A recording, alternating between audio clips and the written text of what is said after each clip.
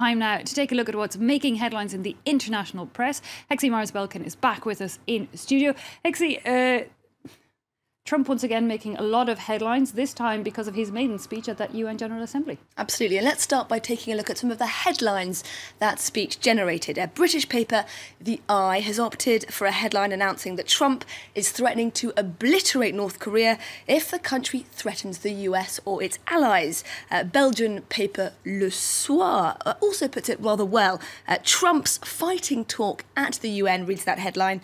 The US president unleashes his bellicose rhetoric on the UN. Now, American papers, unsurprisingly, have been eagerly dissecting that speech. For the New York Times, Trump's insistence on the importance of sovereignty as the guiding principle of affairs between nations, as opposed to cooperation, that is, definitely sets him apart from his forebears, who, we're reminded, set up the UN post-World War II precisely to work through global problems as one. But this piece is most concerned with what it calls Trump's strikingly selective definition of sovereignty.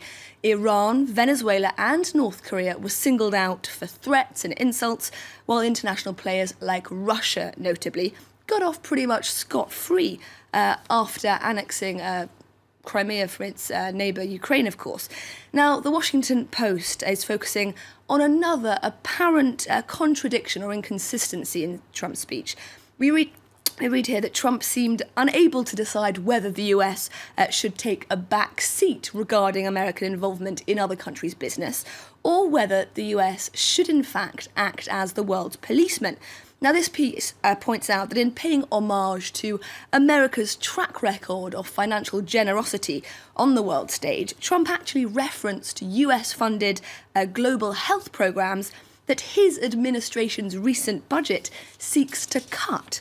Now, as the paper's cartoon illustrates rather nicely, Trump has all the grandstanding of a Roman emperor, all the bravado of a peacock, but he's fundamentally blind to his own inconsistencies. His hat there pulled firmly over his eyes, as you can see there.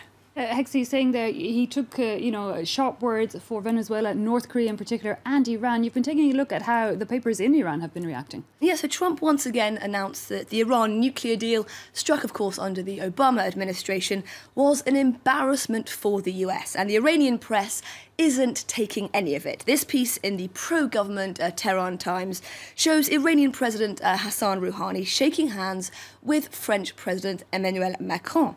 Underneath, we read that Macron is determined to expand relations with Iran and that American attempts to renegotiate that nuclear deal are meaningless, quoting Macron there. Now, Rouhani himself is quoted as saying that attempts to undermine the deal bear a dangerous message to the world that problems cannot be solved through diplomacy.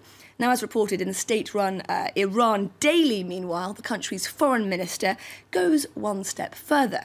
We read here that Mohammad Javad Zarif tweeted that Trump's ignorant hate speech belongs in medieval times and is unworthy of a reply, although, of course, some people would suggest that that itself was a form of reply.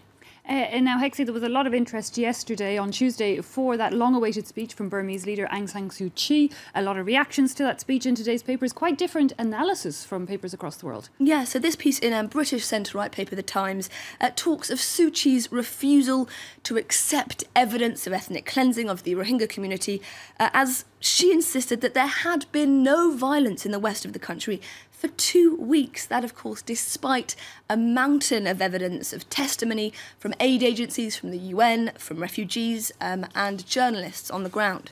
Now, India has recently voiced support for Aung San Suu Kyi, which is why this piece in the Telegraph of India grabbed my attention. Headlined, Suu Kyi turns army parrot. This piece compares what the UN has called a textbook example of ethnic cleansing with Suu Kyi's non-committal assertions that her government does feel deeply for the suffering of those caught up in the conflict.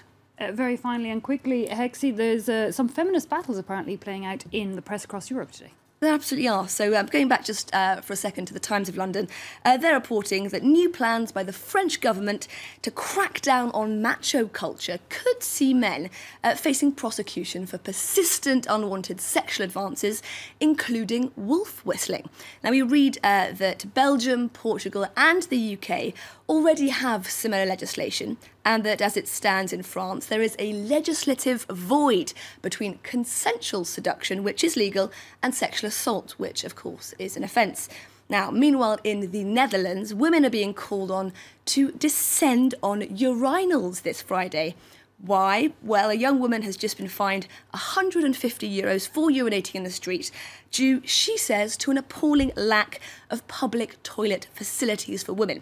The judge in question said that she simply should have used urinals. So I think the message here is that is simply unworkable. And we'll soon see. Friday, women descending on urinals across Holland. Okay, Hexie Myers-Belkin with the International Press Review. Thanks indeed for that. Time for a quick break now, but we're back in just a few moments, so don't go anywhere.